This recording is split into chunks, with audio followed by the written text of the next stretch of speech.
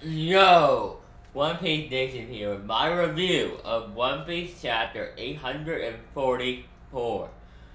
Now this chapter, where do I begin with it?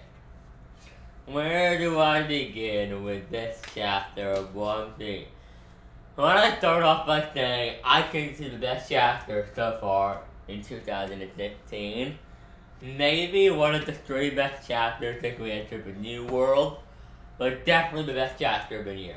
I don't see anything Oda could do in the next 2 months to beat this chapter. This chapter was that good. Alright? So the emotion is great. It was emotional. It made me cry a little bit. You go back to my live reaction. I didn't cry, but I did get teary-eyed, and I did cry a little bit after my review.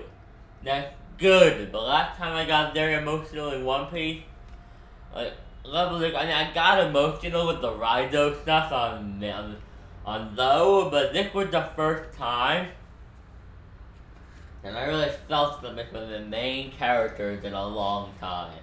And that brings me great joy to stay. Now I'd like to move on to record the Sanji and Luffy fight. Sanji's not stronger than Luffy. If you think that, you're an idiot. I'm sorry. Luffy was not fighting back. He was holding back, and he was being stubborn, and he was weak. There are multiple reasons that no feat can be taken from this fight, unless Sanji had done a new attack, and even then, he didn't. So it doesn't matter.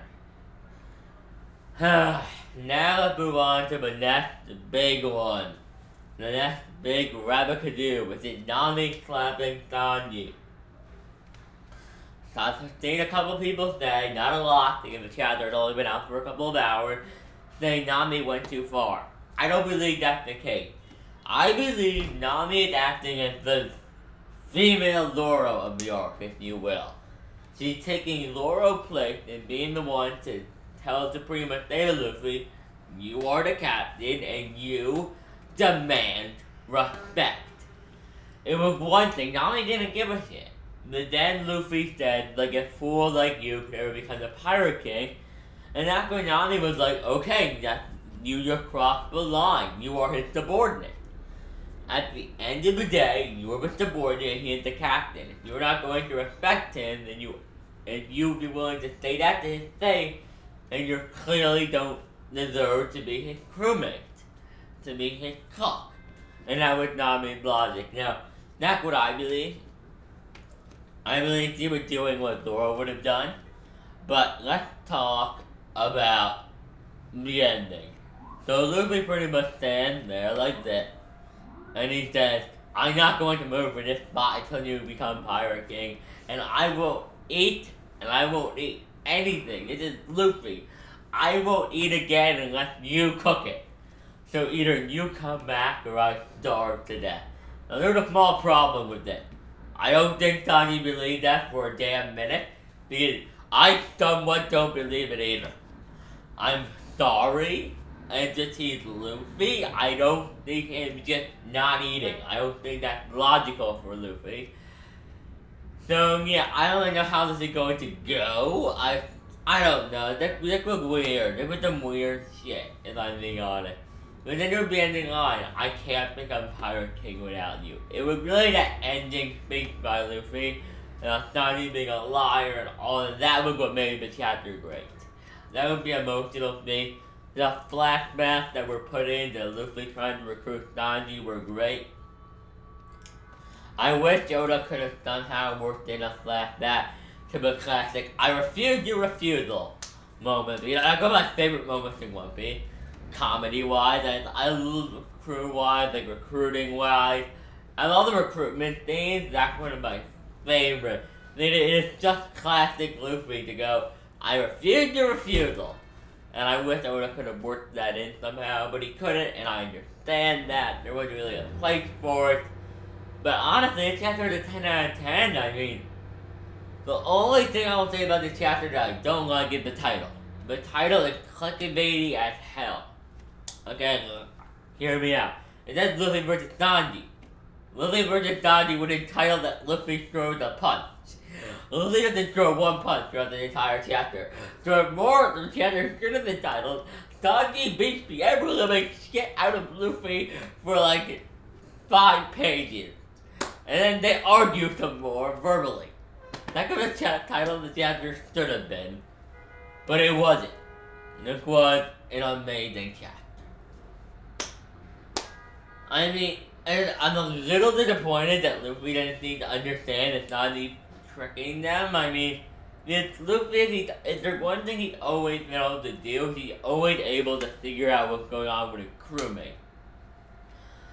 So I'm a little surprised he couldn't figure out Sanji was tricking them. But that's beside the point. Who cares? I mean, you know, I can't really hold that against Oda because Luffy's an idiot.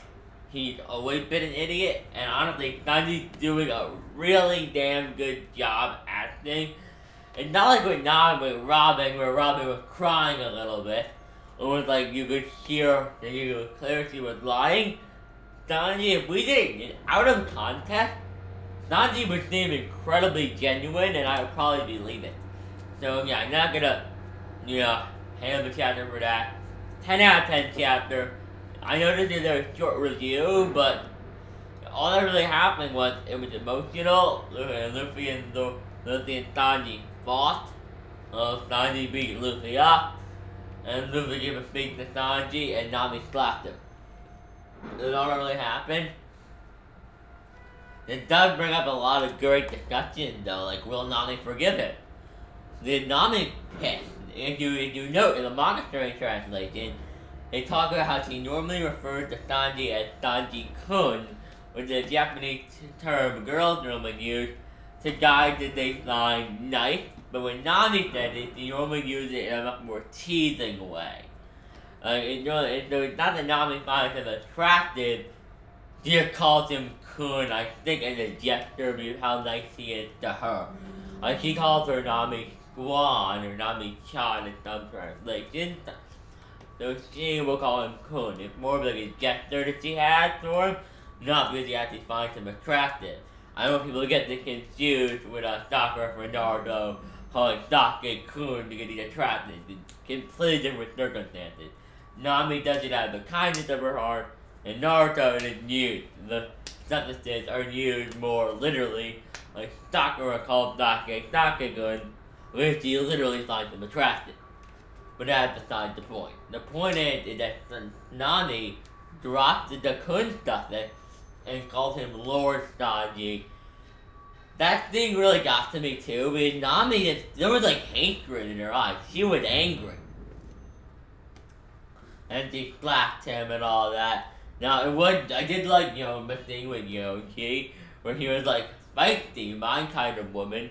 The Vinsmoke also talking about how strong Sanji is, but they don't really mention how he's injured, that's more of a fan base, but I'm assuming they have the same conclusion. Considering Nami outright announced it. Also, I want to talk about quickly.